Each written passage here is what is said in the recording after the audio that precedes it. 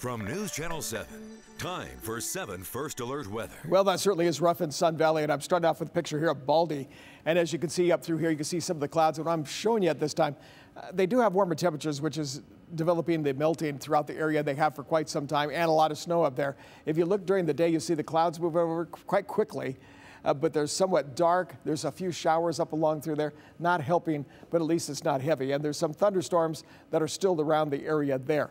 So when you look at the Haley forecast, we're going to have that in a second, but the temperatures are in the 60s. You notice Boise at 82 degrees. Temperatures are basically around 80 degrees as you get to Twin Falls, where the high temperature, upper 70s. That's pretty much what we have. Pollen count. Well, it's time to start watching this because, as you know, when the temperatures start going up, so does the pollen.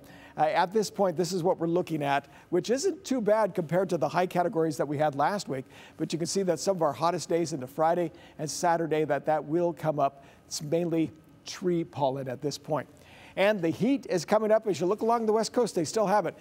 Portland today, as you know, is very, very hot. And Redding, California was 94 degrees. If you move to the interior, we still have the 80s because of this unsettled weather.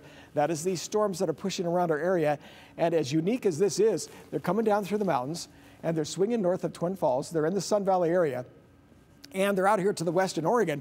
And those storms are moving to the south and they're moving down over the Owyhees. So far, we're just dry with clouds all around us.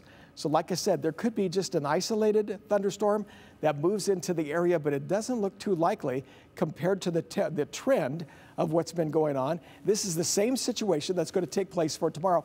Once it moves out, we really start drying out in the upper atmosphere, and then the temperatures really start heating up.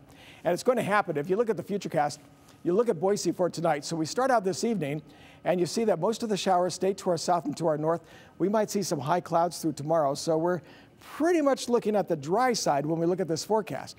Now, something for this weekend, when we talk about hot temperatures, endure it, hold on to it, if that's okay, unless you like it. And then you'll notice that by the time we get to Monday, next week is a totally different story where temperatures will be in the 70s. And by the following weekend, we'll get back up into those mid-80s. So those temperatures are pretty close to what we should be seeing for this time of year. These are the temperatures for tomorrow. Most of the Magic Valley will be up around 80 degrees. As you look at Sun Valley, you see those temperatures in the upper 60s to around 70 degrees. And of course, that's warm over here to the western mountains as well, as you have the lower 70s. Down here in the valley, Ontario once again had a high of 87, Caldwell 85, Napa 84 degrees. See Weiser with 87, 85 in Emmett. You notice the Eagle for tomorrow will be 85, Meridian 85, 84 degrees for the high temperature in Boise. Now look at the 7-day forecast. Here's the heating that will take place. There's the 89, still thinking 90 on Friday, 92. Okay, let me back out of this. That's going to be for Saturday. I'm going to sit down. As you look at Sunday, you see there's the 91. Then next week, as promised, we're looking at these temperatures dropping. We're going to be back with more news in just a moment.